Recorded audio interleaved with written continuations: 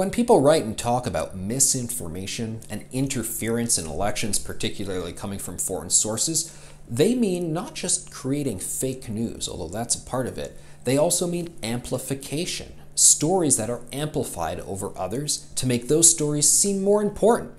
That's a concern coming from Russian bots, from bots within China, and also you saw that in the conversation about the US presidential election and whether or not there were several hundred bots that were amplifying, promoting this or that story or this or that political campaign rally. Well, you know, it's funny because I think we shouldn't just talk about amplification of news coming from foreign sources, but let's talk about amplification here in Canada, within our own soil, coming from our own media and from our own political operatives, and what that tells us about, well, not about foreign interference because it ain't foreign, but about bias. Writing in my recent column in the Sun Post media papers, I say my media colleagues better get their anti-share bias in check pronto.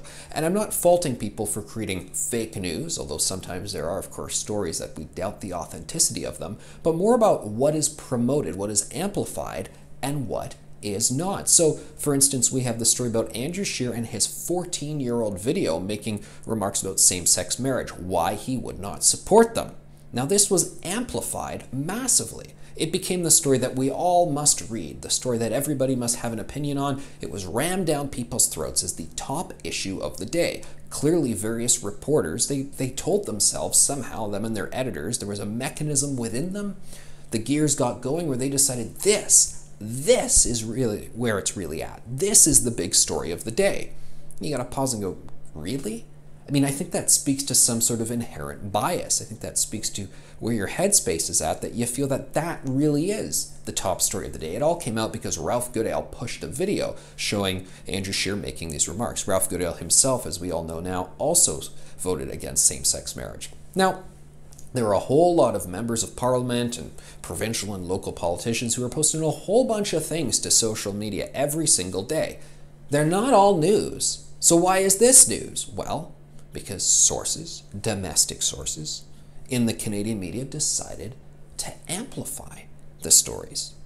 And what's interesting is that there are some stories that are amplified and other stories that are not. For instance, Prime Minister Justin Trudeau and the Liberals found themselves in a bit of a hot spot when B'nai B'rith Canada posted a press release about concerns about one Liberal candidate who had said remarks that were characterized as anti-Semitic. Now, he's the previous imam of a Montreal mosque that was the victim of that tragic massacre a couple years ago, and he had risen to national prominence giving one of the speeches at the memorial. I guess the Liberals thought, hey, we have a good candidate here. We would like this imam to enter the Liberal caucus. Well, B'nai B'rith Canada comes out with this press release, and then the Liberals pretty quickly dump him as a candidate after that. And there's now debate raging as to whether or not the Liberals weren't sure about these remarks, didn't really fully know about them. They said they'd been doing an investigation for a couple of weeks, or if they only dumped him because he was caught. Well, he's now done a press release, and he has said that, no, the Liberals knew and they were working with me on this to sort of massage all of this and maybe explain what I was actually getting at and why it's misleading and why it's not actually anti-Semitic and so forth, and we were going to deal with all of this. Okay, that's very interesting, and I'm not commenting on those particulars. Maybe we'll learn more a bit about them. But that story was not particularly amplified. I mean, is it sort of being basically reported on? Yes, and the major news outlets are acknowledging, hey, here's a candidate, they had questions about him, he was dumped. The story kind of went dormant for a couple of days. He had the press release, the press conference. That press conference will be sort of basically reported on, so the rudimentary work will be done. But hands down, I guarantee you, it is not going to be the amplified story. The story that we all must discuss. It's rammed down our throats as the top issue of the day that you all must have an opinion on, and Justin Trudeau is going to be hounded and dogged at every event to make comments on this, like Andrew Scheer was about his 14-year-old video. So I say all of this because it makes me chuckle when I hear concerns about certain foreign interference, because of course the main concerns are the amplification of stories that work one way or the other. And it is a concern. And of course we don't want that. We don't want a whole bunch of Russian bots pushing anything for or against Justin Trudeau or Andrew Scheer because, hey, it's not their country, it's our democracy.